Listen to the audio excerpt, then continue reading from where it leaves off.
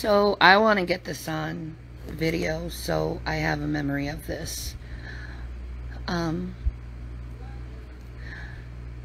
actually, I went into a congregation last night and they all prayed for me, so I think it's the Holy Spirit, but I'm feeling really comforted. And something happened last night and I didn't expect it at all. I was like, I heard people online saying your dad is probably gonna visit you, and I didn't believe it. I was like, he's not gonna visit me, he's not gonna say hi. But last night, I know I was dreaming, but it felt so real. And it was my dad, and he was dressed in robes, and he had a headpiece on, and I'm pretty sure it was his glorified body. And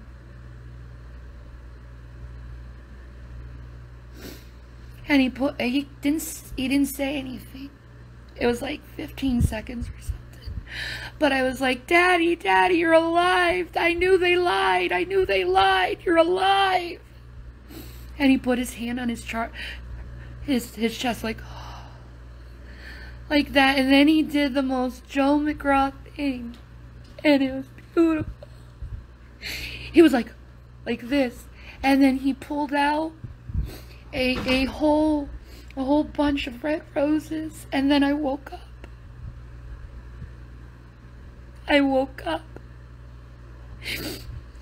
And it gave me so much comfort that my dad did that, because he showed me that he really loves me and that he's home and he's okay. So I truly believe my dad is okay. It was so him. It was so him, and it was so beautiful. I know I've said shit in the past about him. I know. He knows I didn't mean it. He knows I was angry. Because he left me because of my mom. But now he knows the truth about her, so praise Jesus. But it was so beautiful. It was so wonderful. And I woke up and I just started crying, but it wasn't a cry of like sorrow. It was like a cry of like hope and gratefulness, but yet mourning at the same time. Like, I miss you, Dad, but I know he's there.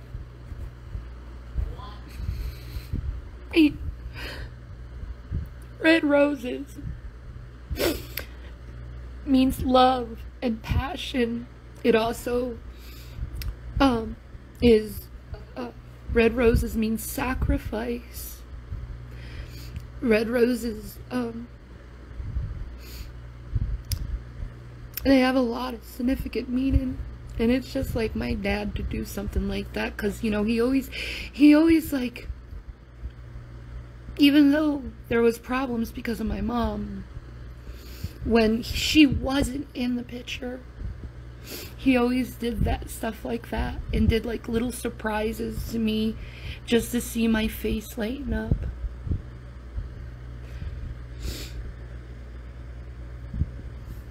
I really miss him, and I'm really sorry for all the things I said in the end.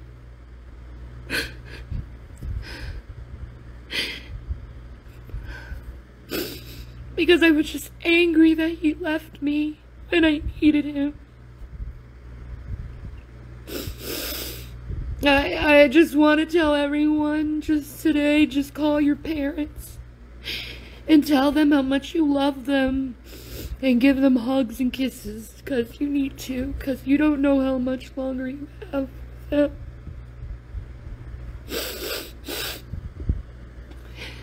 But he did see me last night. It wasn't a goodbye, it was more like a see you soon.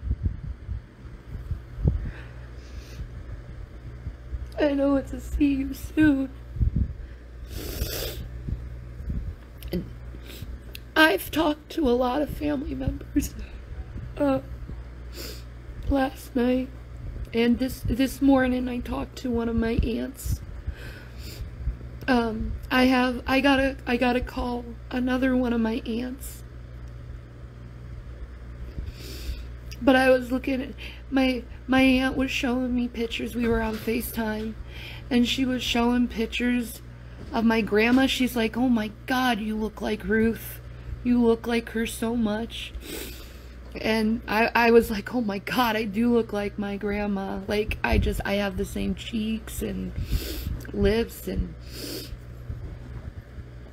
I'll post a picture of my cousin Stephanie's wedding, and you can see me next to my dad. He's the tallest one in the group. And you see William and Zachary when they're little babies, when that happened. And you can also see that my family is very native in that picture. Some of you have seen it already. I've got to see little pictures of my dad when he was a little boy. He was so cute. But yeah, I've been talking to a lot of family. I talked to my cousin Kelly, and oh my God, we were in Boulder the same time. We could have met up and hang out with each other. She was like, "Oh my God, I can't believe," like,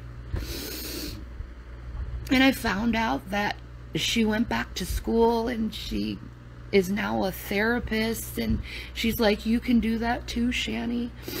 Just do it. Just do it." And I'm thinking, I'm gonna go back to school and finish my psychology degree, because I think it'd be something, you know, to focus on, you know what I mean?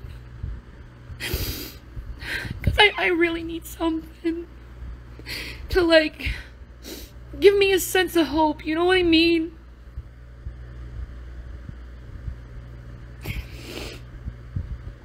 But, yeah, she graduated at 50 and got her psychology degree, and now she's working as a drug counselor, which is awesome.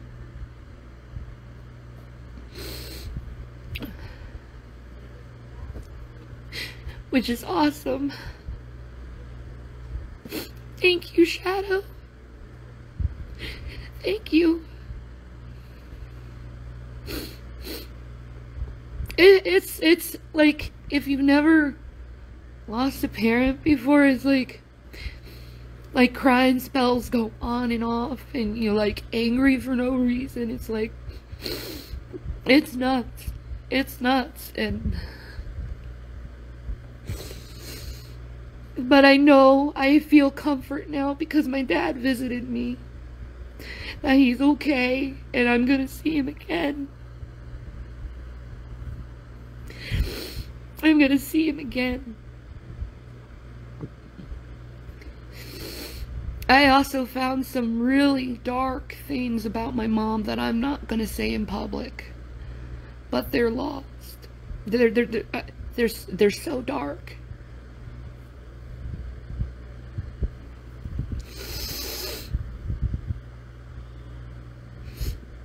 But at least my dad doesn't have to be hurt by her anymore.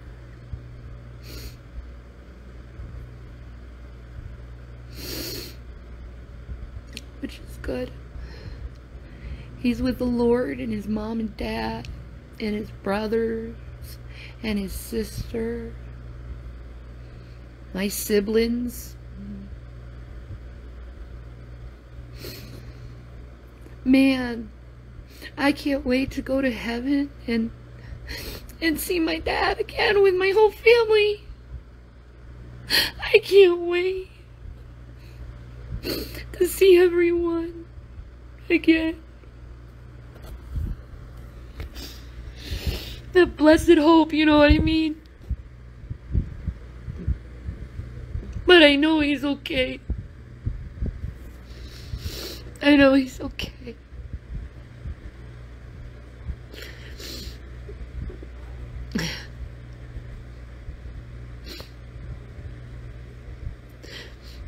my borderline is a piece of shit, I'll say that.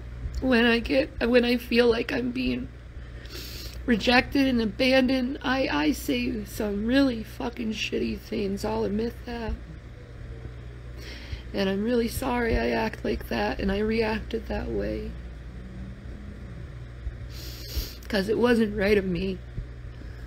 But at the same time, I was just trying to express the pain I was feeling and the loss I was feeling. So I have to give myself some grace there.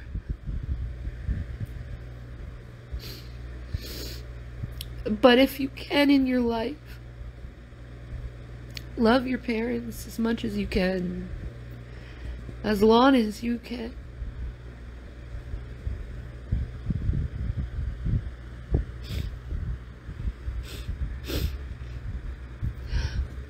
It was really sad seeing my Aunt Sandy break down, though. She's 86 years old.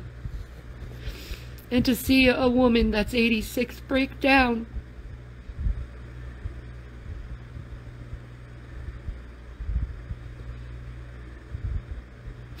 it was the saddest thing.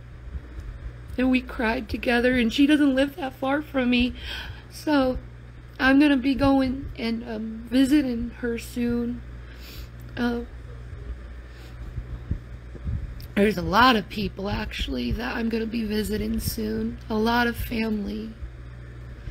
Extended family, but they're still family, and they treated me better than my immediate family, so it was like a breath of fresh air to know that I'm still loved. You know, we were talking about when I was a baby, and how they took care of me and watched me and how much they love me. They all were saying how much they loved me because they knew me as a child, and I was such a sweet little girl. I became the tough bitch I am. I wasn't born a tough bitch. I became a tough bitch in order to survive. You know, but deep down, the real Shanny, that little girl Shanny, is just a little girl that just wants love and to give love and to be loved.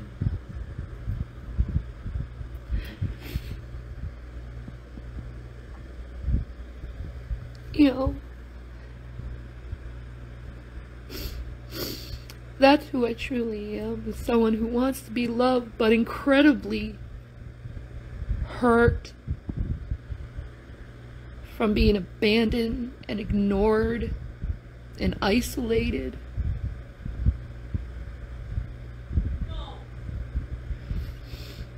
And that's why you see me lash out. Because I'm hurting. But I gotta learn how to not do that. And I will. I'm sure when I get back to therapy, because I have to go to therapy again, I'm gonna look into getting some grieving therapy.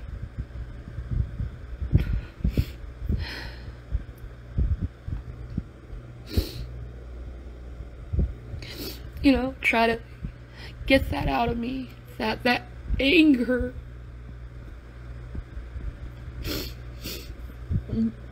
But also at the same time, I have to give myself grace because I was hurt, and it would be me invalidating myself if I said it's not, like,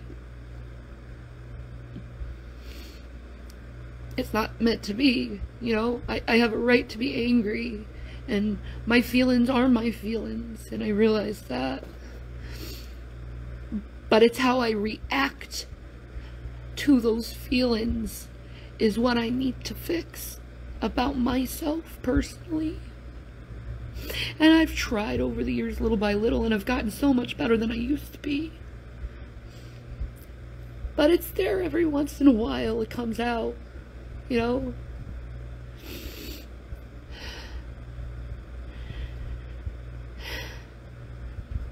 Thank you guys.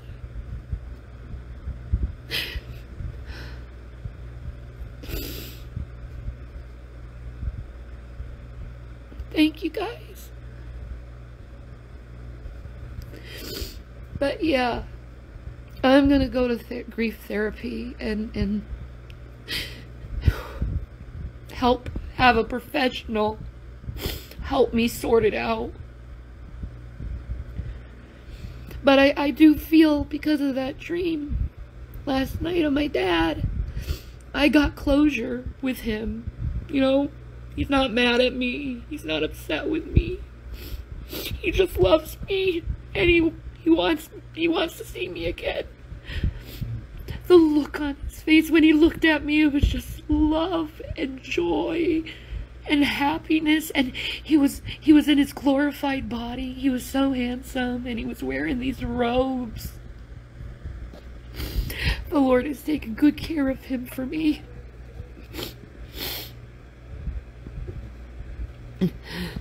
Thank you, Michelle.